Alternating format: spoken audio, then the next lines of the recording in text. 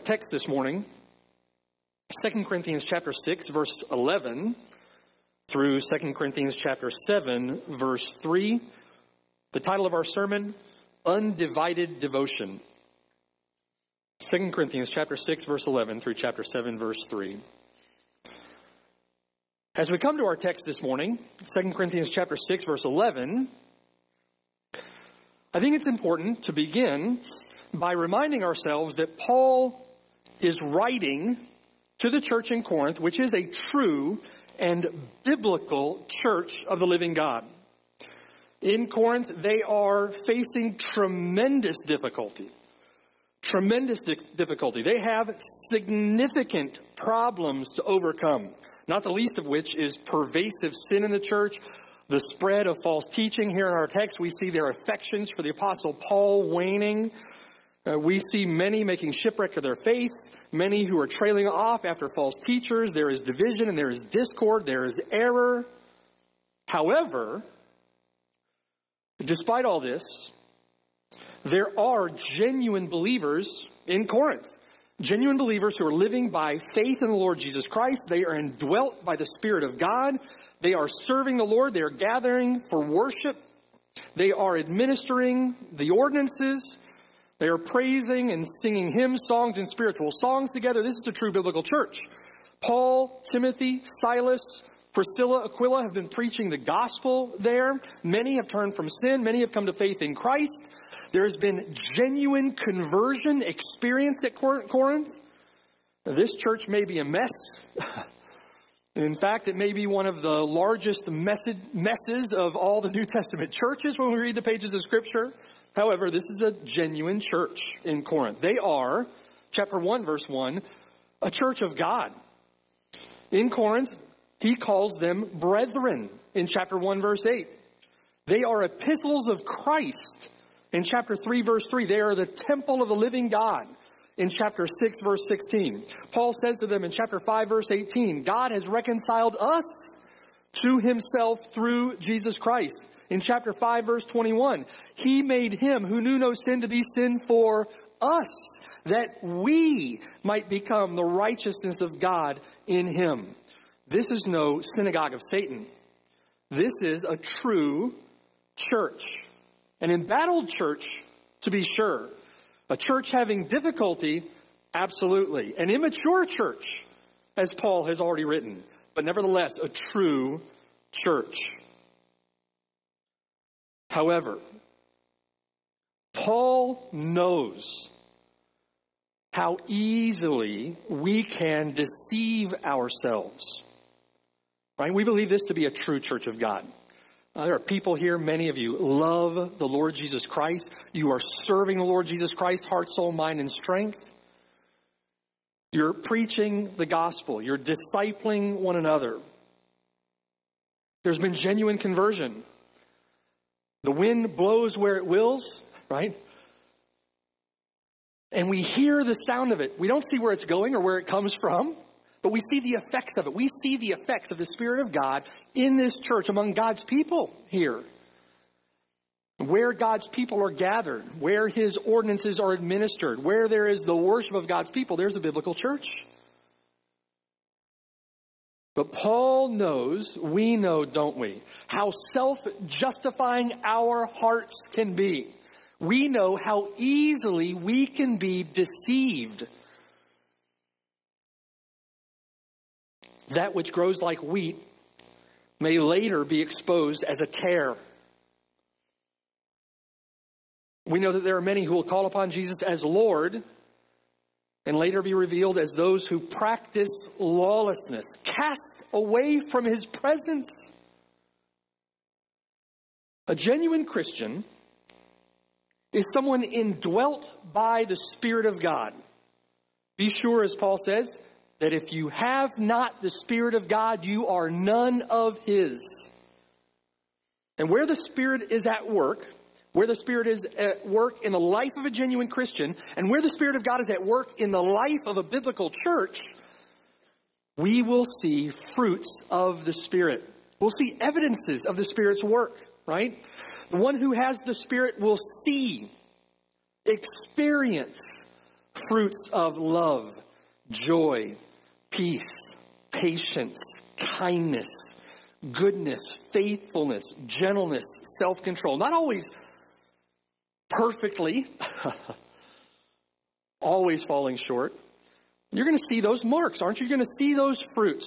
And as that church matures, as they are conformed, as they are sanctified, you'll see those fruits abound in the life of God's people, abound in the life of God's church. Saving faith will produce good works, will produce obedience to the Lord's commands. Why? Because we're indwelt by the Spirit of God. Because God has changed our heart. He's taken out the heart of stone. He's given us a heart of flesh. He's placed His Spirit within us. And He, by His grace, by the work of His Spirit, causes us to walk in His statutes and His judgments. God does that work. It's the grace of God that appears to all men that teaches us to deny ungodly and worldly lusts, right? Which wage war against our soul. Where there is the Spirit of God, we see the fruits of His work. The people of God will persevere in faith. They will persevere. They don't fall away. The people of God will grow in conformity to Christ's image as they are sanctified. They will perfect holiness in the fear of God, becoming more and more and more like Him as the Lord, the Spirit of God, works in them both to do and to will according to His good pleasure. As we pursue sanctification, as we perfect holiness in the fear of God, there will be fruits of the Spirit. There will be evidence of a work of His Spirit. But be sure, as Paul knows, right? And what fuels Paul's admonition here, what fuels his commands, what fuels his instruction, what fuels his zeal, his concern for this church in Corinth, is that he knows we can easily deceive ourselves. If their faith in Corinth is a sham, right? If your faith is a sham, if your faith is fake, if it's counterfeit, if your faith is a dead and damning faith, so to speak, false faith, then those fruits will be fleeting and hard to come by. There's a sense in which the lost person can produce kindness in their own strength and their own effort, isn't there? To be externally kind to someone else, to show external kindness. There's a sense in which a lost person can show external love, external compassion. There's a sense in which in their own strength, in their own power, a lost person can be gentle, can be good. But in no way, form, or fashion can the true fruit of the Spirit be produced apart from the work of God's Spirit, right? Those things are not produced. Those fruits are not produced in our own strength, by our own effort. That list unattainable to one apart from Christ, to one apart from His Spirit.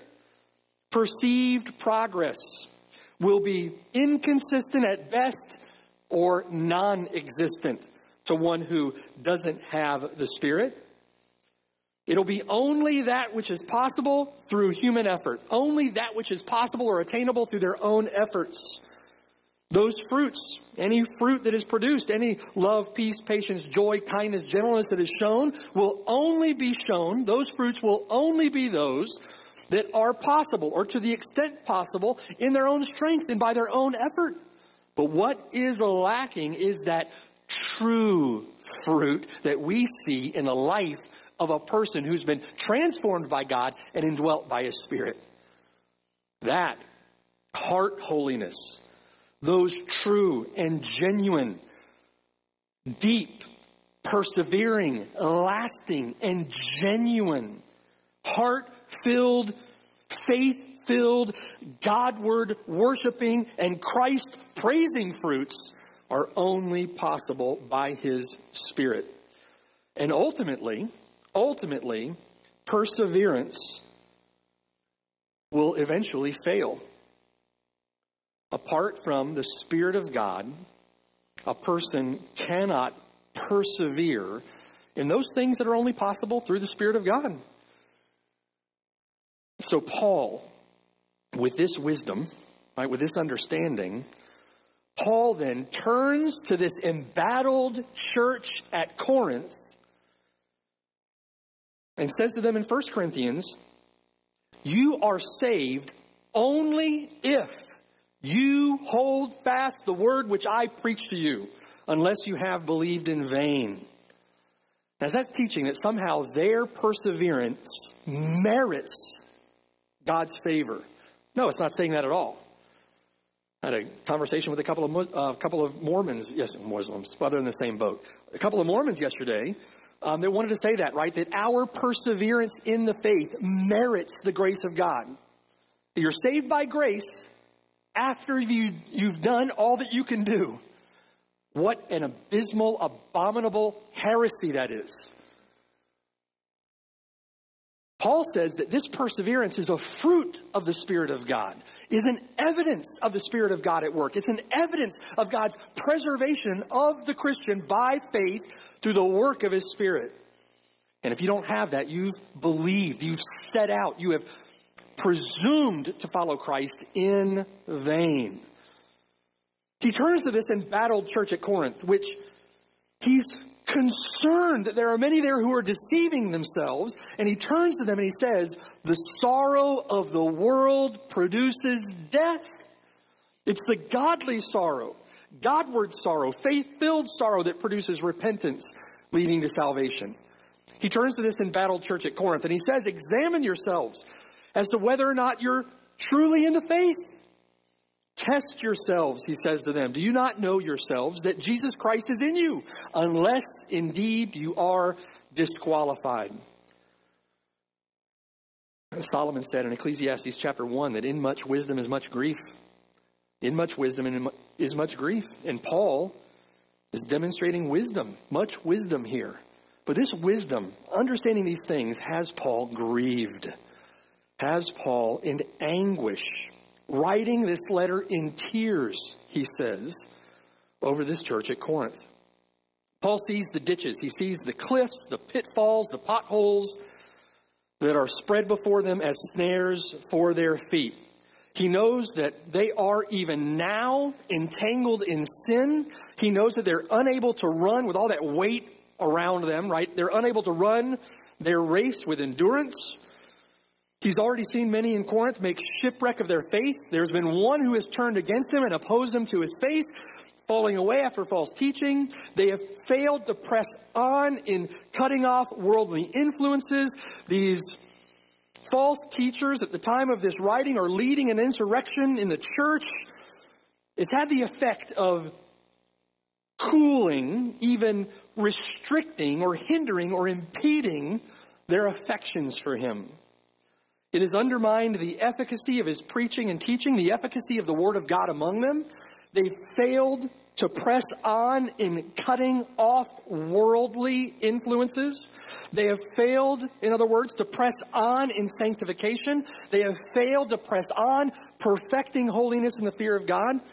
Their sanctification has come to a screeching halt. And Paul knows what lies at the end of that path. All you have to do to begin falling back is to stop pressing forward, you see? And so he writes to them, chapter 2, verse 4, out of much affliction. He writes to them out of anguish of heart, out of many tears. He pleads with them not to receive the grace of God in vain, chapter 6, verse 1. He pleads with them in chapter 6, verse 13. Open your heart to me, he says in chapter 7, verse 2. Cut off godless influences. Pursue holiness without which no one will see the Lord. Be holy, he's telling them. Pursue your sanctification. Cleanse yourself, he says, from all filthiness of the flesh and spirit. Open your heart to us. Give God undivided devotion. That's where we get the title of our sermon. Give God your undivided devotion. I want us to take a look at the outline of this passage in your notes. And from our outline, I want to show you how this is communicated by Paul in this text. How the text fits together and how this concern is being communicated and how Paul will, in the grace of God, right, how Paul will instruct them for how to overcome this waning of their affections, this trailing of their faith and perseverance, how they can protect themselves in the power of the Spirit from this danger. First, I want you to see from your notes, Paul charges them to fuel or to fire godly affections in verses 11 through 13. Fire or fuel godly affections. He says in verse 11, "O Corinthians, we have spoke openly to you. You know our love for you." Right? We've held nothing back from you that would be profitable. Nothing we've held back that would be for your good. Chapter 3, verse 2, "You are our epistle written in our hearts." Our heart, he says in verse 11, is wide open. Verse 12, "You're not restricted by us, but you are restricted by your own affections." In other words, there's no restriction in our affection for you. There's nothing that we're doing that's hindering your affections, but there is a problem with your affections for us. And Paul certainly takes this personally. There is a problem in your affections for me, he's saying. There is a problem in your heart. So in verse 13, "Now in return for the same, in return for our affections to you," listen, I'm speaking to you as my spiritual children, as a spiritual father, "you also now be open." Now Paul, exhorting them to fuel Godward or godly affections, particularly for him in his ministry, Paul returns to this very thought again in chapter 7, verse 2. And if you put both of these sections of text on either side of the instruction, the promises of God, the theology in the middle, you have two bookends which begin and end this section of text that we're going to be studying together. Paul returns to this very thought again, chapter 7, verse 2, and says to them once more, "Open your hearts to us. We have wronged no one. We have corrupted no one. We have cheated no one." I don't say this to condemn you, Paul says in verse 3, "For I've said before that you're in our hearts to die together and to live together." What's Paul's concern? Paul's concern is that, chapter 6, verse 1, that the Corinthians are in danger of receiving the grace of God in vain. They're in danger of receiving the grace of God in vain. The first evidence of that, maybe what you could say would be the low-hanging fruit, so to speak, what was obvious, what was apparent in the circumstances at Corinth that would have led anyone to that conclusion, is the fact that their affections for Paul, the apostle of the Lord Jesus Christ, their affections for him have cooled. Their zeal for the message that he preaches has been dampened, tamped down, undermined. Their zeal for the Word of God has cooled. They are turning away from the Lord's apostle. In turning away from the Lord's apostle, they're turning away from the Lord.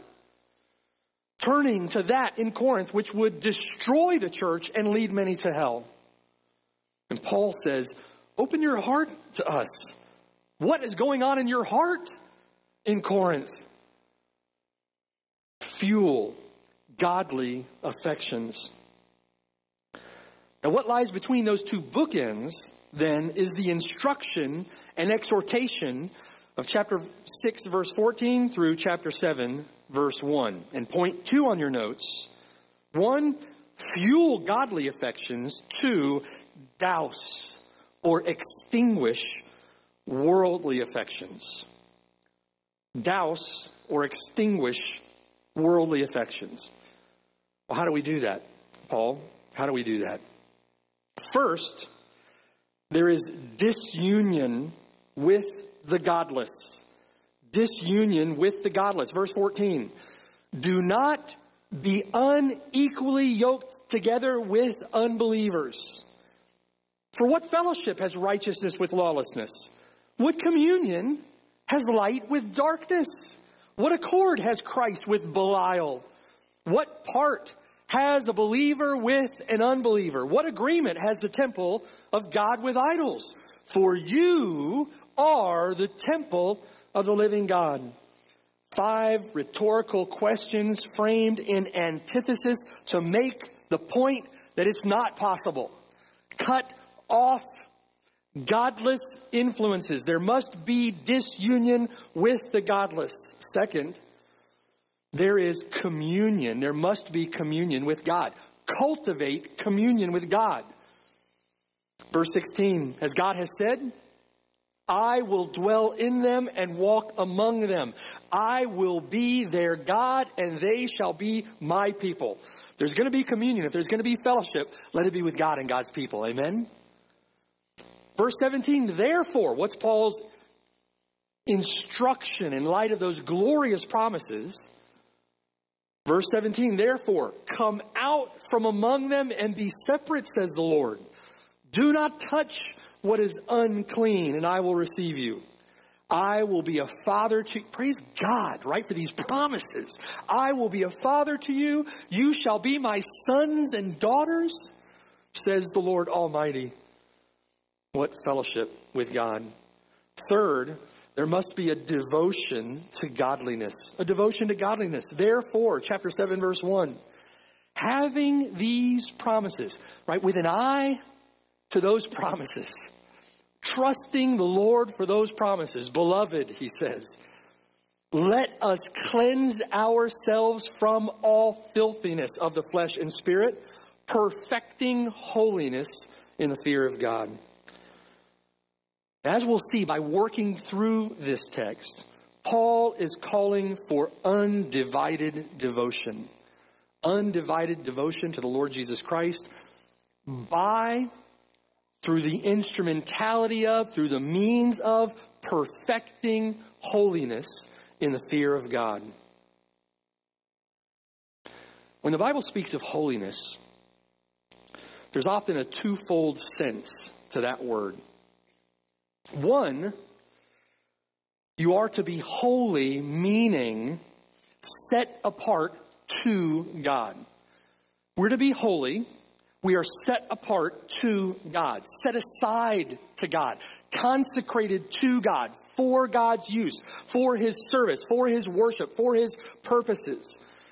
It means that we are unique in the world, so to speak, distinct. Those things that were common were set apart for common, unholy, you could say, use. Those things that were uncommon, set aside for God's use. We are to be uncommon. There were vessels that were set apart for use in the temple. The Levites were set apart to serve in the temple. The priests were set apart to make sacrifices on behalf of the people to God. They were holy to God, set apart for His use, separate from the world, not in league with the world. Do you see? Not in league with the world, separate from sinful influences, in the world, but not of the world, right? Set apart to God, set aside to God. Secondly, you are to be holy, meaning set apart from sin. One sense of the word, set apart to God. The other sense of the word, set apart from sin. In other words, living a holy life. Putting off sin. Putting on righteousness. Pursuing holy or righteous living, as Paul would say here, cleansing yourself from all filthiness of the flesh and spirit. Now we'll see Paul in our text exhorting us regarding both senses of the word as we work through this passage over the next couple of weeks. For many, there is a pattern in their quote-unquote Christian life of believing that now that I am saved, now that I've been forgiven, now that I've been reconciled, now that I'm no longer in enmity with God because of wicked works, now that He's brought me into fellowship with Himself, I can coast in the Christian life. I can take it easy. There are those that would say, I just need to rest in my justification. I don't need to strive. There's no struggle. Why would we struggle? Christ has done it all for us. We just need to sit back and rest in our justification. In other words, in the Christian life, I am passive until I am received into heaven by him one day in the future. Now, there's a sense in which we absolutely rest in and trust in and rejoice in and relish our justification. Amen? That finished work of the Lord Jesus Christ at Calvary that secured for me my eternal right standing with God. Amen. But there is nothing passive about the Christian life. Paul says, no. The Bible teaches that failure to move on, making progress in increasing holiness, in both senses of the word, making progress in increasing holiness in both senses of the word, is receiving the grace of God in vain. If you don't make progress in holiness, you receive the grace of God to you in vain. If you're not being sanctified, you are in danger. The Corinthians were in serious life-threatening danger. They're in danger of receiving the grace of God in vain. That prompted Paul's exhortation in this text. His exhortation to holiness. Come out from among them, Paul says, and be separate, says the Lord. Quoting the Old Testament. Touch no unclean thing. Cleanse yourself from all filthiness, striving toward complete holiness in the fear of God. Diligently, earnestly pursuing your sanctification. So at the outset, I want to ask you this morning, think about the pattern of your own life. What about you? Think about what your Christian life looks like. Paul teaches this in great love for the Corinthians, right? This is loving for us to call ourselves to an examination of these things. It would have been unloving for Paul to have turned a blind eye to their plight in Corinth, right? To be pridefully embittered against their rejection of him, and so then to turn away from them in cold, heartless indifference and let them wallow in this sinful condition. So it is right for us to think about these things, brothers and sisters. Amen? It's right for a brother or a sister to come to you when there's a concern. It is loving. It is affectionate toward you to do that. What about you this morning? What does your Christian life look like? What does it consist of? Can you say, brother, can you say, sister, that your Christian life reveals a persistent and earnest and diligent pursuit of holiness? Can you say that your Christian life is a pursuit, a diligent pursuit of sanctification through the means of grace, in the strength of His Spirit, by the power of God, in the fear of God? Is that what your Christian life looks like? Or have your affections, has your zeal, have the fires that once kindled your heart in that direction, have they become cold? Have they been dampened? Do you have a wet blanket draped on your heart right now? What does your Christian life look like? Are you coasting? Are you floating on flowery beds of ease? Are you passive? And if you say no to yourself, right? If you say no to that, remember, our hearts can be deceitfully self-justifying. Don't be deceived. Don't be deceived. If you say no, then what exactly are you doing? What exactly is it, right? This is not mystical. It's not ethereal, right? You don't walk into your room and just sort of place your hand on the Bible and say, that's not sanctification. What are you doing? What steps are you taking? Not in your own strength, but in the power of the Spirit of God, in faith and dependence upon Him. What are you doing? Are you preaching the gospel? Are you discipling? Are you loving, truly loving your brothers and sisters? Right? Evidenced in action. Are you loving them? Are you loving the lost, preaching the gospel to them? This is the mission that we've been given. We are ambassadors for Christ, and we plead with them as though God were pleading through us. What are you doing?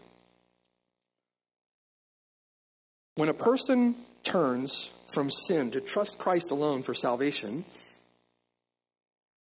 at the moment of their conversion, they are declared by God to be righteous in Him, right? Righteous in Christ. By virtue of the finished and substitutionary work of the Lord Jesus Christ, we are no longer guilty.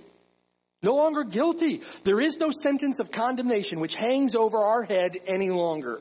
Praise God. I'm no longer on my way to hell. I am a citizen of the kingdom of the Son of His love. I am the righteousness of God in Him. My sins have been forgiven. I've been reconciled to God. Having been declared righteous by God, brothers, sisters, now standing, as it were, in that righteous position, that positional righteousness must now result, by the power of His Spirit, by His grace to me through faith, must result in practical righteousness in my life. Holiness will be perfected in me. Holiness will become my daily pursuit, my daily practice. That's the life of a genuine Christian. You'll talk to many that will argue with that. It's because they're not genuinely Christians if their life doesn't look that way. There is power in the gospel, is there not? There's power in the Spirit of God. And it is life-transforming power. The reality of indwelling sin, the reality of my inward fleshly corruption, the sinful influences, the sinful pressures of this sinful and wicked world, the activity of Satan, the adversary, all ensure this pursuit of holiness. In other words, because my own inward corruption remains, because I live in this world that is wicked and puts pressure upon me to conform to its pursuits, because there is an adversary that stands opposed to me, my three enemies, the world, the flesh, and the devil, and my remaining corruption ensure that this pursuit of righteousness, this pursuit of increasing holiness must proceed.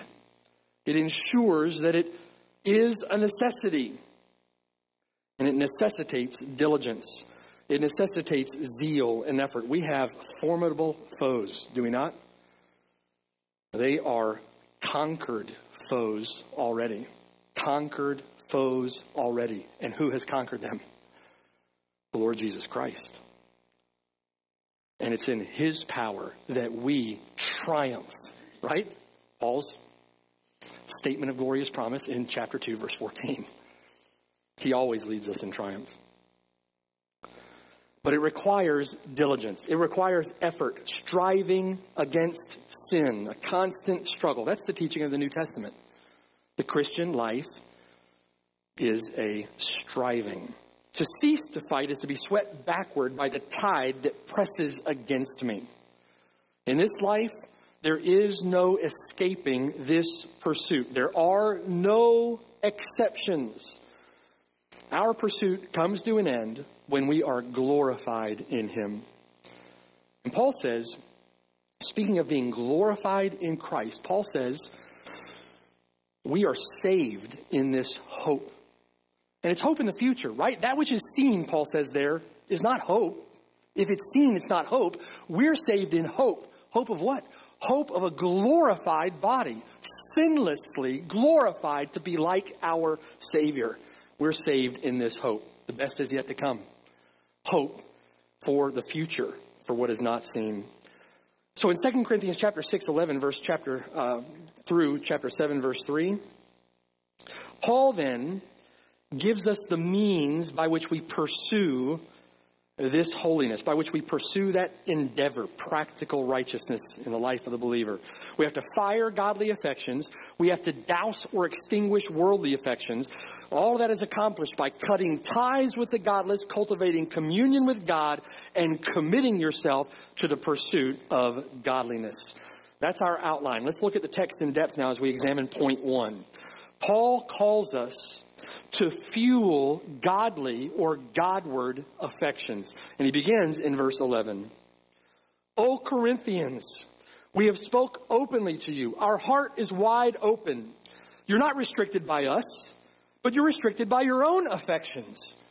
Now, in return for the same, I speak as the children, you also be open.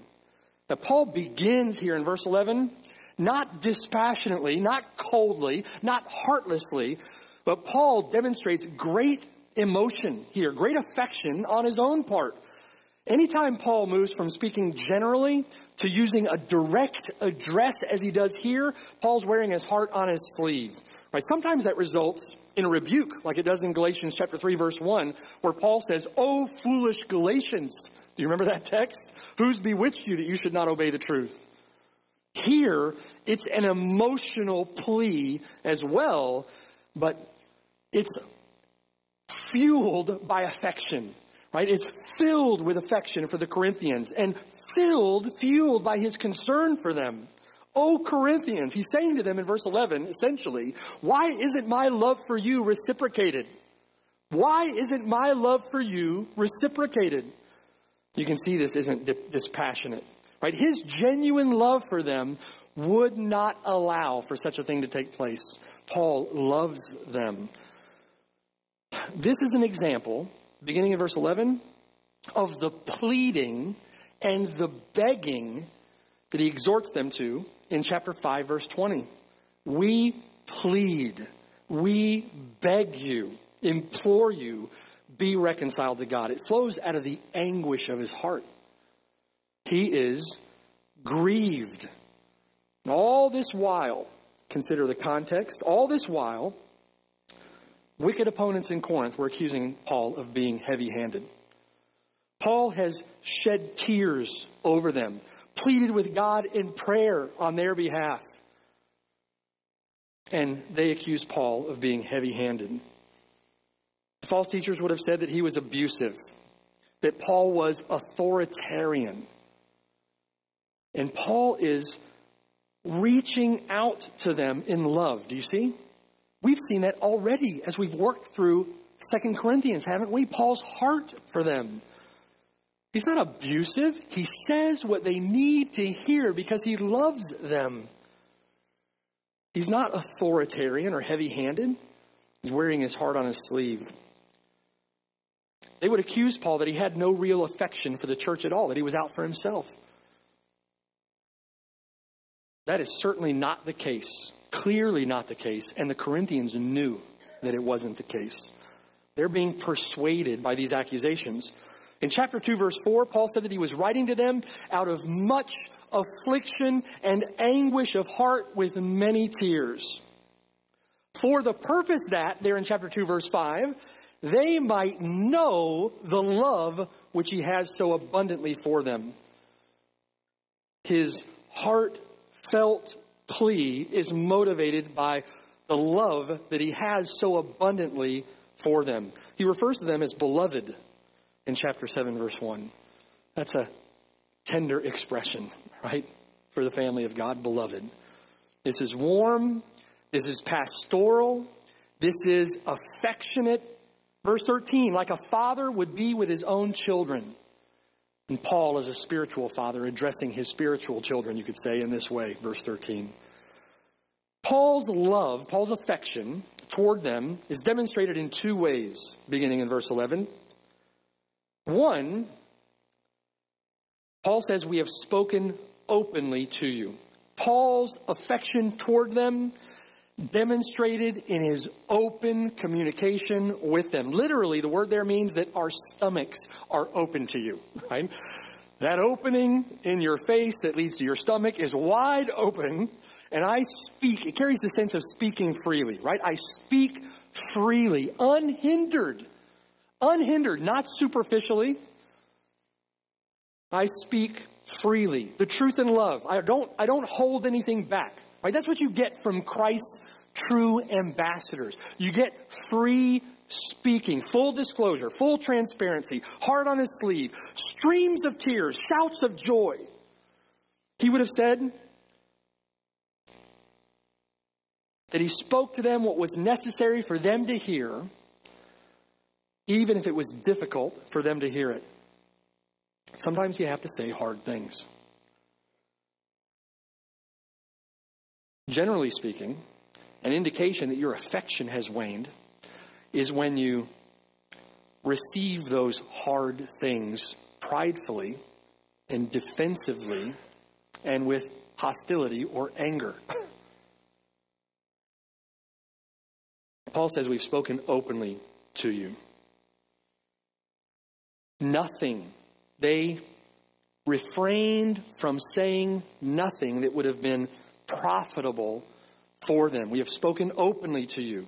That kind of open and free communication is loving. It shows genuine affection, true affection, not fake, worldly, superficial affection. When you genuinely love a brother, right? When you genuinely love someone else, you have, don't you, that if it's biblical, if it's godly, especially if it's spirit empowered, you have that kind of open communication, don't you? Parents, let me ask you, why do you correct your kids? Why are you open with your kids in that way? Why do you discipline them? Why do you instruct them? Why do you plead with them? Why do you shed tears for them when they trail off? Why do you pray for them? Why do you anguish over them? Why, parents? It's because you love them, right? Because you love them. Why are you so transparent sometimes? Why do you say what needs to be said? Why do you not withhold that which for them would be good and for their profit? Because you love them. If you didn't love them, you wouldn't do that. You don't hold back what is necessary for their good. Proverbs chapter 13, verse 24. He who spares the rod hates his son, but he who loves him disciplines him promptly. That's what we see in the example of our Lord. Hebrews 12 says that it's those whom the Lord loves that he chastens. Look at 2 Corinthians chapter 7 and look down there beginning at verse 8. Paul here saying what they needed to hear, doing what was necessary for their good, even if it was painful to them. Verse 8. Even if I made you sorry with my letter, Paul's referring here to that severe letter that he sent to them, rebuking them for their sin, calling them to repentance. Paul's saying, even if I made you sorry with my letter, I do not regret it, even though I did regret having to send it in the first place, right? But I didn't regret it. For I perceive that the same epistle made you sorry, though only for a while. But now I rejoice, not that you were made sorry, but that your sorrow led to repentance, for you were made sorry in a godly manner, that you might not suffer loss from us in nothing.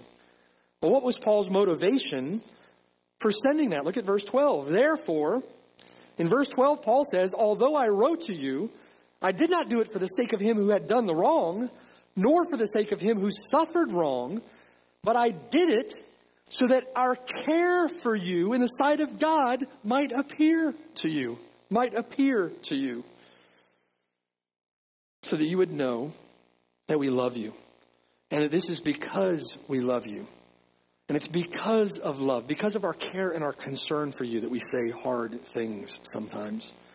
Paul spoke openly to them.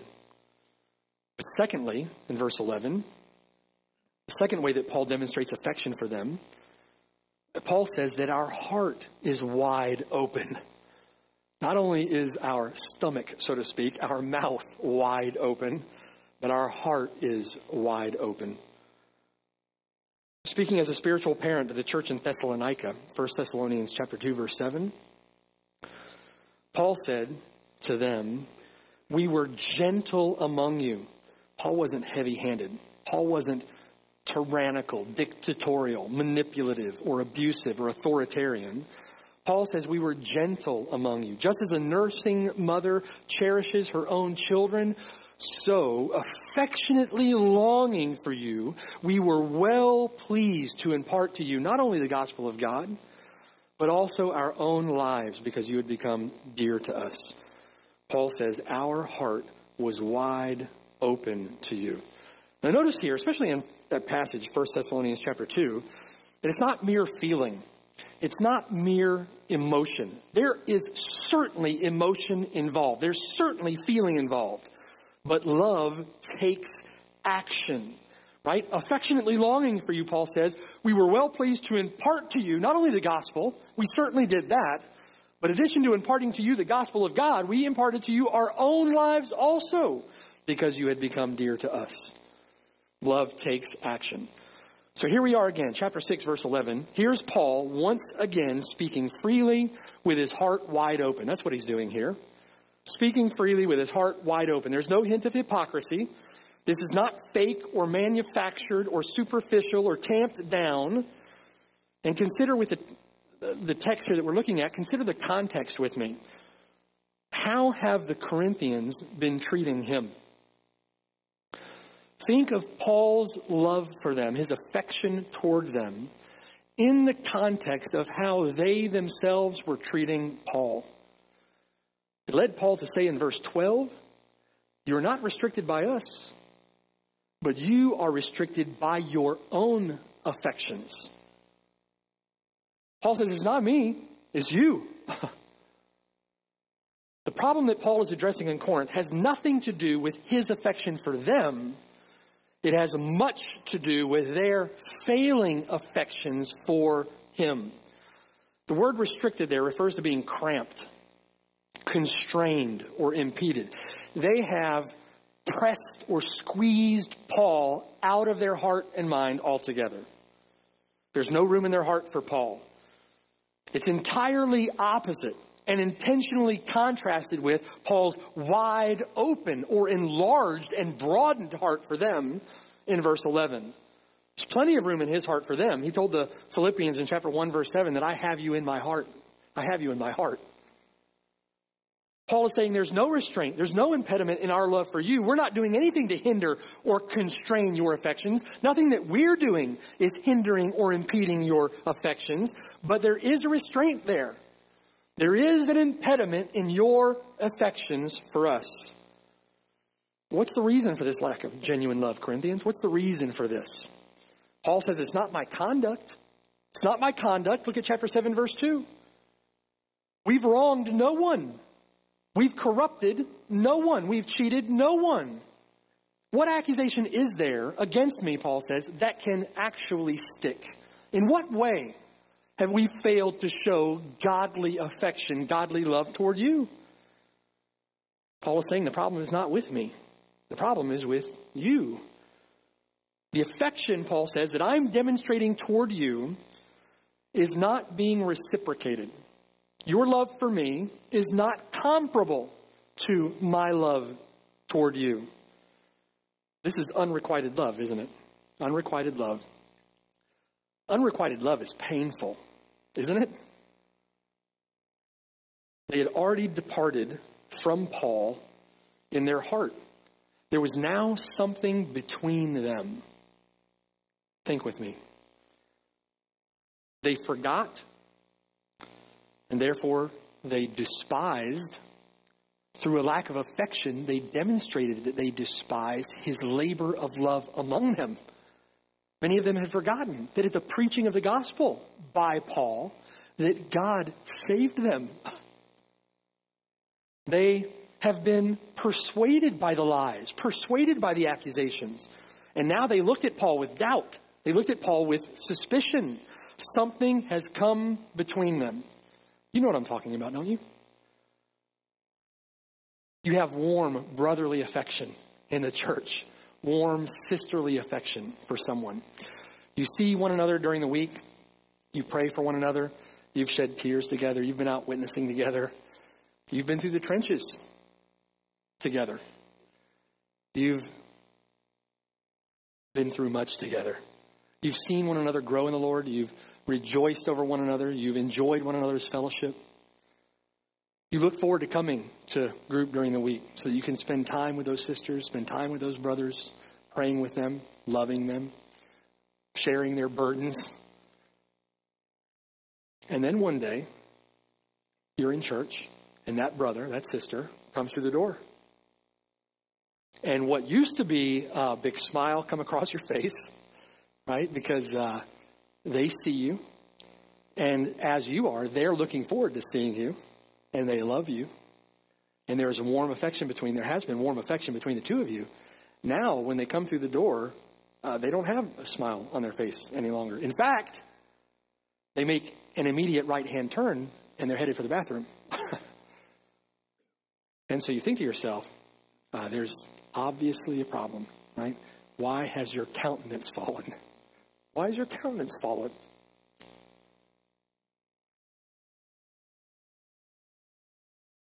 There's something between them. And so you think to yourself, I'm going to talk to them immediately after the service. Maybe I'm going to corner them in the stall. And I'm going to talk to them in the bathroom. And I don't want to let another moment pass. This is grieving to my heart, right? So you corner them in the stall, and they're angry. Maybe because you cornered them in the stall. But let's say you corner them in the hall. And they're angry, or they're hostile, or they show bitterness towards you. There is obviously problems. I just noticed that, you acted toward me differently, and I'm concerned. Have I done something to offend you? Is there anything I've done that, right? As soon as the service is over, they bolt for the door. And so the cartoon, right? They bolt. There's a little puff of smoke, and the hat spins, and the hat is all that's left. And if you listen carefully, you can hear the tires screech as they pull out of the parking lot. They don't return your texts. They're not returning your calls. What is going on? What is going on? But think about it with me, right? From our text. How does Paul respond? How does Paul respond when this takes place? There's obviously a problem. But does Paul respond with anger? No. Does Paul respond with coldness of his own? No. With indifference? They'll get over it. No. Does Paul respond with distance? Well, he's not going to call me. I'm not going to call him either. He's going to avoid me. I'm going to avoid him. I'm going to sit on the other side of the church. No. Does he respond with impatience? Does Paul become embittered? Does Paul become defensive? Does Paul become angry? No. Why? Because 1 Corinthians chapter 13, verse 4, the fruit of love that is produced by the Spirit of God in the heart of every genuine Christian suffers long. That love is kind. That love does not envy or parade itself. That love is not puffed up. That love doesn't behave rudely. That love doesn't seek its own. That love is not provoked. That love thinks no evil. That love refuses to rejoice in iniquity. In fact, that love will point out iniquity and call to repentance. But that love rejoices in the truth. That love bears all things, believes all things, hopes all things, endures all things. Paul would later say in chapter 12, verse 15, I will very gladly spend and be spent for your souls, even though the more abundantly I love you, the less I am loved. That's amazing on one side, right? The fruit of the Spirit, the work of the Spirit of God. And it's also tragic. I will spend and be spent for your soul, even though the more I love you, the less I am loved. Tragic. Paul may not have responded with bitterness, may not have responded with anger, but Paul was hurt. Paul was sorrowful. Paul grieved at how they were conducting themselves toward him, but his love for them endures. We see that in the text, don't we? Why? Why does his affection for them, why does his affection for Christ endure? Why does his affection for the brothers endure? Because it is Spirit-wrought, Spirit-empowered, Spirit-produced love. It may grieve. It may sorrow. It may weep. But that love endures. However, and worse yet, more to the point of Paul's writing here, their lack of love reveals a problem. Just like that person in the foyer, right? Their lack of love reveals a problem. Something is wrong in Corinth. Paul says that problem lies with your affections. The problem here that you have is a heart problem. Verse 12, you're not restricted by us. You're restricted by your own affections. The Corinthians have become ensnared or embroiled in something. They've become entangled with something, or they've become entangled with someone that has influenced them. It's had an influence, a negative influence on their affections for Paul. It's had a negative influence on Paul's ministry among them. The reality is that this impediment will also dampen or have a negative influence on their love for Christ. It'll have a negative influence on their love for the things of God, their affections for the Lord. Worldly affections, chapter 6, verse 14 through chapter 7, verse 1, have crowded Paul out. Worldly affections have crowded the Word of God out. Worldly affections have crowded Christ out. They have no more room in their heart because sin and idolatry have filled it up. Worldliness has filled up their heart. He's going to address all that with them in this text, but he begins here, low-hanging fruit, you could say, with their own affections for him. We've seen it, haven't we? He says in verse 13, now in return for the same, in return for the affection that I've shown you, and I speak to you as a father would speak to his children, you also be open. I'm speaking to you in love, Paul says, as a father would to his own children. Open your heart to us. The word return here means in like manner. It's a fair exchange. In other words, in fair exchange for the love that I've shown you, you now open yourself to me, right? Recompense my love. Show me love because of the love that I've shown for you. I've been open with you. Now you be open with me, right? Be affectionate towards me as I've been affectionate toward you.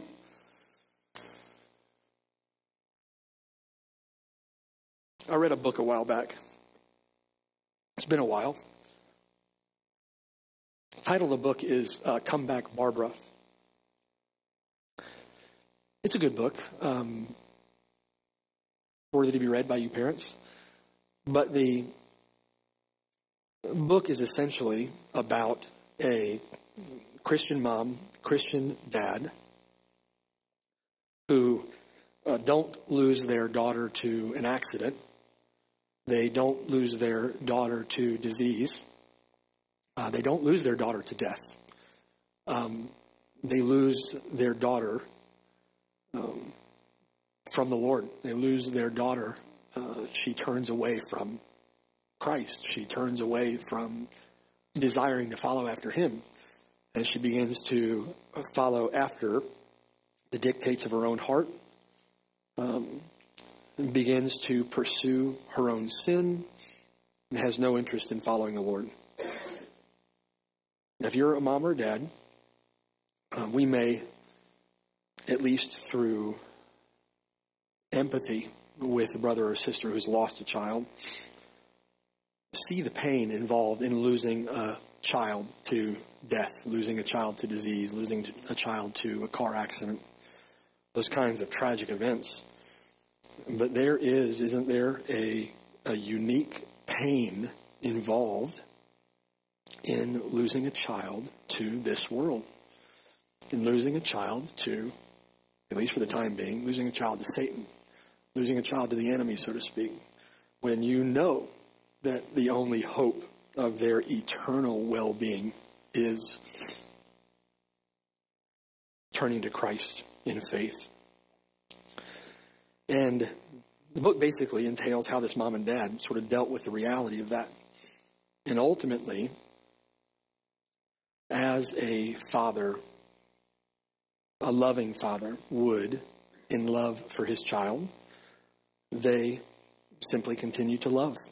They continue to love. They bear long. They're patient. They're long-suffering. They plead and they pray but they are kind and gentle. It's like Paul is being here, right? Don't turn away from me. Don't turn away from the Lord. It's Paul's concern. Don't be deceived by your own wicked heart. Don't be deceived by these false teachers. Don't be deceived by this world.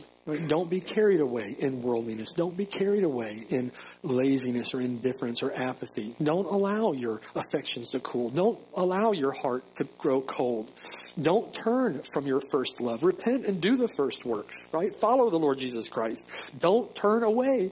And there is a unique or distinct pain like that of a father for his child that Paul feels for them. It's the unique or distinct pain that I felt for some, that you have felt for some, as we have lived and ministered in the Lord's church. Paul begins with their affections for him. Don't do this. We know with much wisdom comes much grief, right? We know where that path leads. We know the ditches and the precipices that they are walking along. We know the danger. He says, open your heart to me. Open your heart to me. Fuel godly or Godward affections.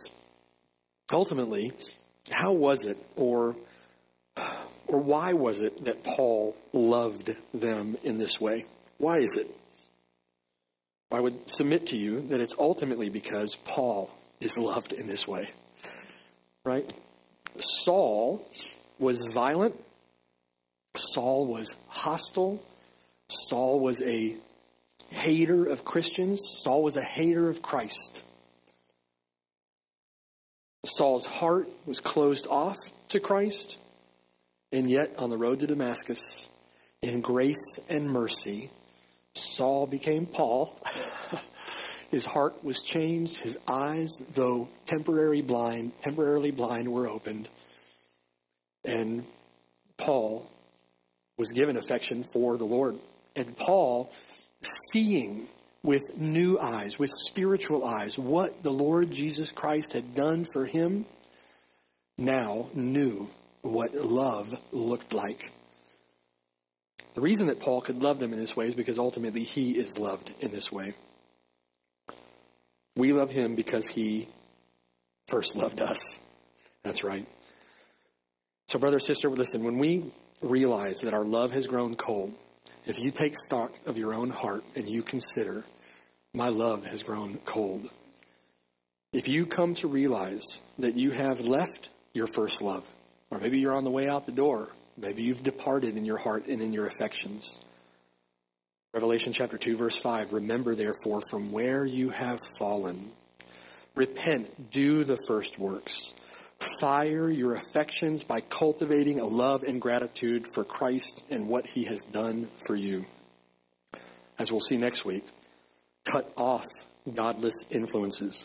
Cultivate communion with God. Commit yourself to a pursuit of godliness. All praise, honor, and glory to the one who first loved us.